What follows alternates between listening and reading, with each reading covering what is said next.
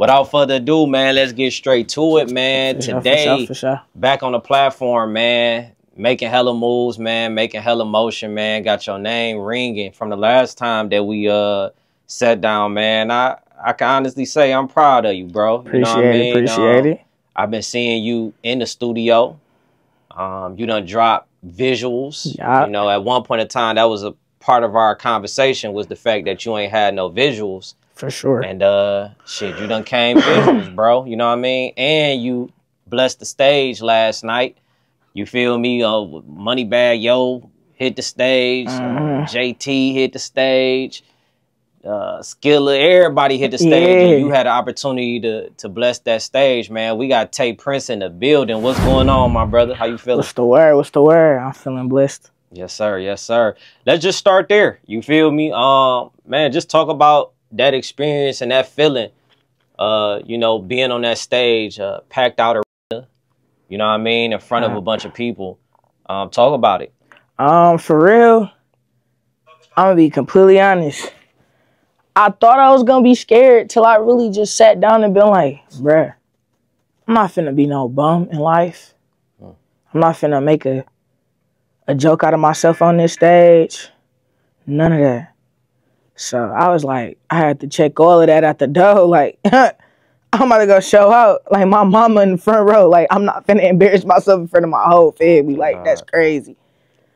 And then, like, I knew that, like, if I really, like, put myself through this, my life could change. Like, my manager, he did his Joe Jackson. He was on me, like, man, but I could say as soon as that mic went in my hand and I walked on the stage, I thought it was gonna be, like, overwhelming. But when I got on there, it was like I was at home for sure. For sure. And you know, usually, bro, like, that's how it is. I actually heard somebody say that if you don't get nervous before performing, you know what I mean? Some people get nervous before the basketball game, football game. Like you say, being on stage singing, that keep a level of humility, you know what I mean? Because you don't think that you just got it all, you know, figured out. It kind of keep you humble. And when you actually get on the stage, all of that leave and you able to do your thing, man. What was the feedback that you feel like you got from the crowd or going back home and kind of talking to your loved ones? It was nothing but love. I swear, like, when I was singing Anita Baker, I had the whole crowd rocking. I seen people damn near throwing panties.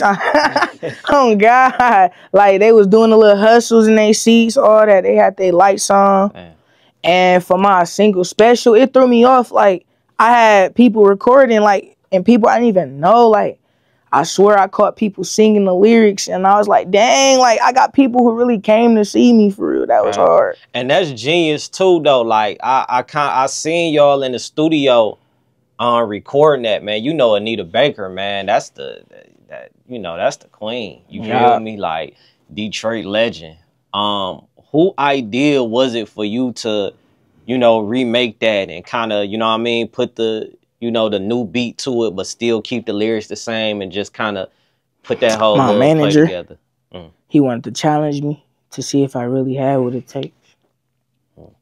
When you first, go ahead, what you about to say? I was finna say, I don't do too big on losing or making me look like I'm a punk, so I'm for real I'm gonna show you better than I could tell you type time. Cause I don't like when people get the doubt in me. I'll show you something to, you feel me? Yeah. So, when you first heard it though, you know, that's an older song. Yeah. So like, you know, by you being a young R&B artist, like, you ain't gonna tell me that you was just like, all right, yeah, let's do it. Oh, trust me, I gave him hell. Yeah. Like, it was like, bro, come on, like, we can't do no new edition, no. Nothing, like, we gotta do this, like, come on. That's how I was feeling. But I see why he chose that one, though, because that was fire. That's one of them automatics. As soon as somebody hear it, it's over. And then, like, with the pressure of doing her song, it made me be like, yeah, I'm not finna pussy with it. I'm not finna do none of that. I'm finna actually go ahead and just try to knock this out. And I did like 10 different versions of that song until it got right. Like, I got like 10 different full-blown songs. And that was I had to wait till I got one that was up to par. Speaking on that, you know, that just kind of like put a thought in my head in terms of like your recording process. Like when you in the studio, how do you go about, you know, your recording process? Are these songs already written? Do you kind of like punch in lyrics? Is it a certain vibe that you gotta have? Like, what's your perfect atmosphere and, you know, like just your whole recording process? It really depends on like the vibe. I really like to write now because I'm starting to live and experience more stuff. But other than that, I go in there and freestyle, but I'm not gonna go in there and try to record more than one song. I like to take my time and perfect one song if I ain't gonna waste nobody's time, and I'm not finna stress my voice trying to do a whole bunch of stuff, and I done left the session and I ain't have not one complete song. For sure. For For sure. I try to take my time and like perfect each recording that I do. Most definitely. One of the things that's kind of stood out to me, man, is like with this video you got. You know what I mean? The quality of it, A1. You know what I mean? The song is super dope. Before we get into it, because I got a couple little questions in terms of like writing. You feel me? But talk a little bit about the video that you got out. You know what I mean? You know, what was your thought process behind putting that one together? And, you know, like, what was your intentions behind even making a record like that? Just, feel me? Love interest, my little boo. Feel me? I just wanted to make a song about her, make her feel special. So it went from there, recorded it. Then I hit up Kiefer, and then that's when we got the brainstorming, putting all our heads together, and that's how we got a masterpiece. For sure, for sure. And Kiefer the truth too. He one of them. Kiefer one of them ones, man. And behind that camera, that was a perfect person to go to. Writing. Are you at the point? Do you feel like you need a writer, like somebody to? Why is that? I feel like I like the way I write, and I like to write things that I know I experience, because I can't be as genuine as I know I could be if I haven't experienced that.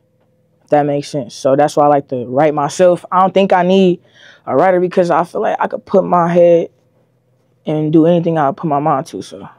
You don't think that the help though, like just collabing with somebody? Or, I'm of course down to collab with some people. Cause it's like when you think about all of the greats, right? And I'm sure they pen is good. Like, can't nobody tell me that Beyonce can't write, but she still called on Neo, The Dream, to pen some shit that, you get what I'm saying? That took it to, like, is that just a phase that you going through now where you like, okay, I just want to get all of my personal experiences out, and at some point I may venture into that? Is it that type of thing, or do you feel like all across the board I just don't need right now? I just feel like I'm in my building block phase, so I'm just experimenting with myself before I go out and try to reach out for any external help, because I feel like right now I'm still finding myself. What better way to do it with locking in with myself to find what I need to do. No doubt.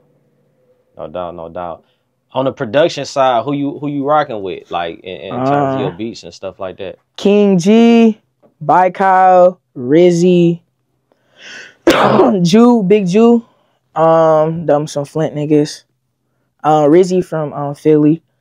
But other than that, I'm just anybody that, you feel me, trying to lock in. I'm just trying to find my sound for real. But those are the people that I really work with on a day-to-day basis. No doubt, no doubt.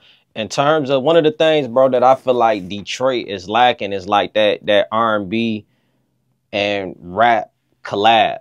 You get what I'm saying? Like, you got the rappers that's doing their thing, and then you got this pool of R&B artists that's rising, you know, on the scene right now. On your future projects or anything like that, like, do you have some artists in mind, some rappers specifically in mind that you really want to work with and get in the studio with? I could say Ghetto Baby Boom, One Up T, Baby Money, like Sammy Shabazz, you know, some people that's going crazy right now for real. Them some hard features too. Yeah. I ain't gonna lie. That's fire. That's fire. Um, Upcoming projects. You know, anything that you working on, or like what's the plans going forward for you? For right now, I'm doing a big rollout. I'm trying to drop a bunch of singles just so I could get my work out there because I don't got no songs out right now for real, for real. And I know that I'm not finna put a bunch of songs together and rush an album or rush an EP when I could just keep putting masterpieces out. And then probably towards like the end of summer, beginning of fall, cuddle season time, I'll probably drop an album or something. For sure. For sure. For sure. For sure, man. Do you got any like specific things that you just really got in mind that you really want the people to know? Any business moves? Just anything in general that you want your fans and supporters to know. Um, Stay tuned for real because y'all can't stop a nigga. Like I'm really finna come full force and I want y'all to stay tuned for real. I got big things ahead. And I want y'all to go tap in with my guy Ghetto Baby Boom. He just dropped some merch. Y'all need to tap in right now. DM him, you know what I'm saying? Come get y'all some merch. For sure, for sure. Man, y'all heard it here, man. Tate Prince, man. Post of the Culture, Foreign Magazine. Let's get it. Yeah.